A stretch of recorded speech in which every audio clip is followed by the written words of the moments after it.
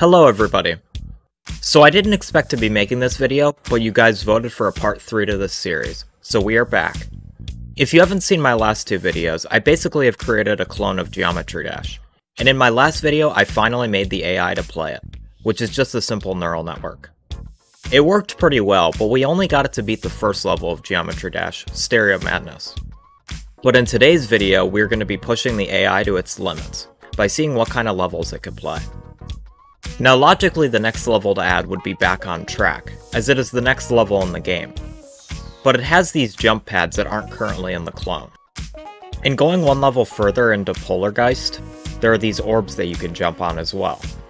So I have some features to implement if I want to make some of these levels, so I've decided I want to add 3 new things to the clone. The first 2 things are the jump pad and orbs I just showed you. And the third and final thing I want to add are these gravity inversion portals. These are found in levels like Dryout and completely flip the direction of the physics, which is going to be fun to program. Anyways, I'm going to get to working, so let's roll a time lapse.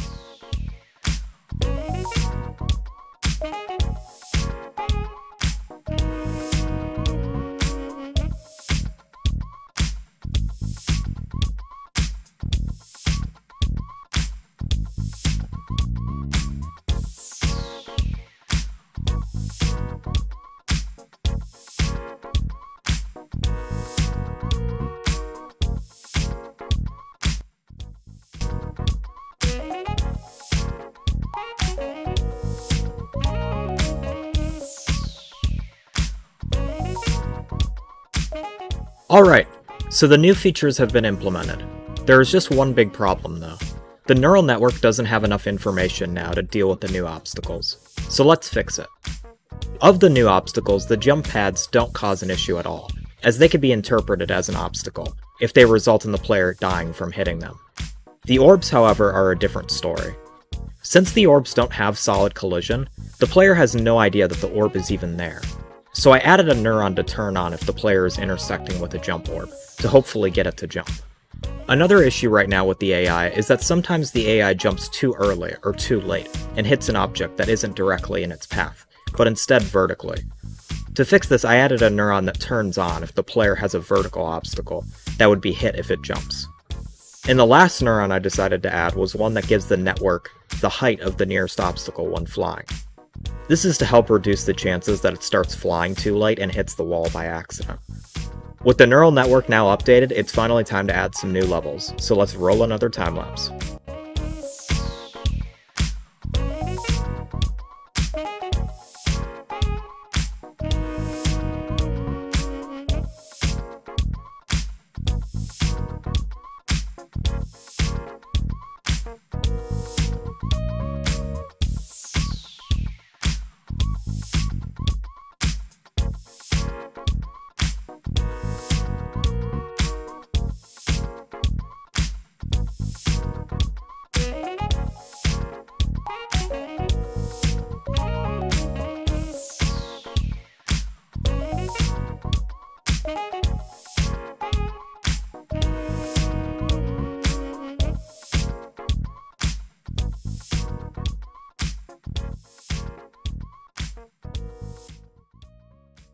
That time-lapse you just saw was much longer than you might imagine.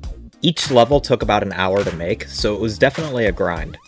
Anyways, we now have all of the Geometry Dash levels from Back on Track through base after base.